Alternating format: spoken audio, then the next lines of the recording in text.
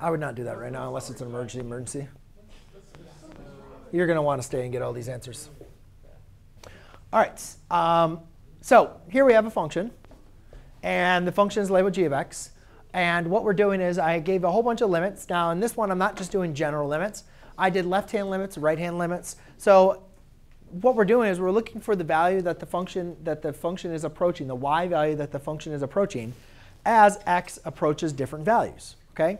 Now, again, just remember, guys, when you have that little like negative up there, that's saying it's approaching from the left side. So you find the value, like -4, and you say, all right, so as I approach -4 from the left, which is like my left hand, you can see that, well, from the left to -4 is over here. So as I'm approaching -4, x value -4, from the left, I'm getting really, really close to what y value? 4. You're approaching 4, right? So we could say the limit as x approaches -4 from the left is equal to 4. Oh, I didn't see Yes? Okay, so you have all the arrows going from x to the right. Could we ever write it, like for our sake, could we ever write like x on one side going to the left? Like, so if we were approaching like x. From the, yeah, I mean, that I can say that makes sense, but that's not like your standard notation. So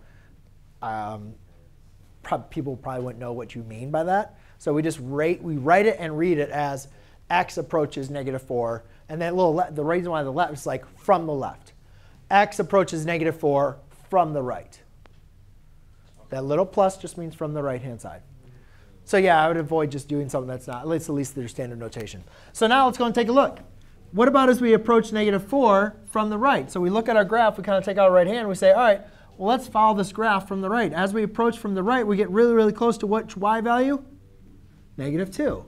Now, this is helpful because if we want to identify what is our general limit, the general limit is the value that our function approaches from the left and from the right. And what we notice is, if I want to find the limit as x equals -4, they don't apply to the same, they don't approach the same value, right? So guess what? The general limit does not exist.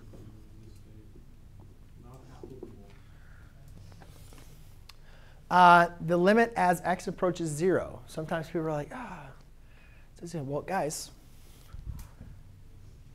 limits don't always have to occur at discontinuities. At x equals 0, we have the function is equal to 2. But as you guys see, as we approach from the left and through the right, what value are we approaching? 2. So it's a little gimme in there. But limits don't always have to approach at discontinuities. They're more likely to approach at discontinuities for algebraic reasons, which we'll see. But they don't always have to go to there. Next one. What about as we approach -6 from the right? So as we're going from -6 from the right, we're getting really, really close to which y value? 0. What about as we approach the general limit from -6? So from the right, we're approaching 0. From the left, is there anything on the left? No. So is it even possible to approach from the left, or there's nothing there? Not really, because so since we don't have anything to the left, we can't approach from the left, right? And since our definition says we have to approach for the same value from the left and the right, this does not exist. 2 from the right. So as we're approaching the value of 2 from the right, now again, here's a hole. But again, guys, doesn't matter if it's a hole, doesn't matter if there's a point there. We're looking for the value which it's approaching, which is 0.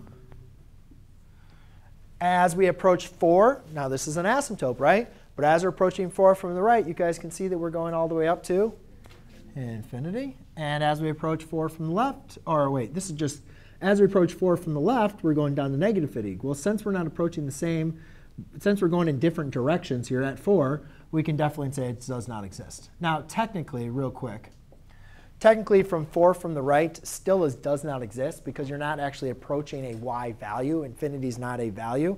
But a lot of times we give the direction that the graph is heading when we're approaching like an asymptote or like end behavior or something like that. Like we give the direction because the direction is more specific than does not exist, right? But technically, 4 positive does not exist because you're actually not approaching a value. Yes? What if we get that question on A to C? Would it be like You wouldn't have like to choose between does not exist and infinity. No. So that's what I'm just saying. Like technically it does not exist, But we often rather you just label the direction. So we give you answer choices like infinity or negative infinity. Which actually brings up my point. This obviously does not exist because they're not even going in the same directions.